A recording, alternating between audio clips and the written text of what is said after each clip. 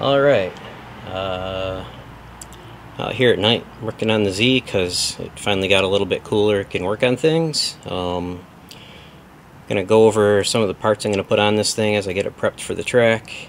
I'll go over each one as I kind of get to it, make a separate episode of each one.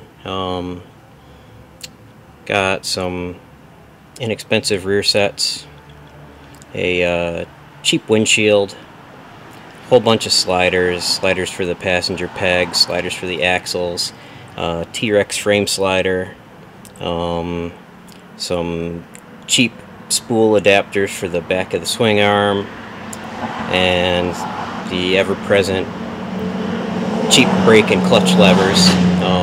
Also have a Hurricane Condor forward handlebar, which might give a little bit more reach. Got some flush mount front turn signals because it'll be easier to tape over.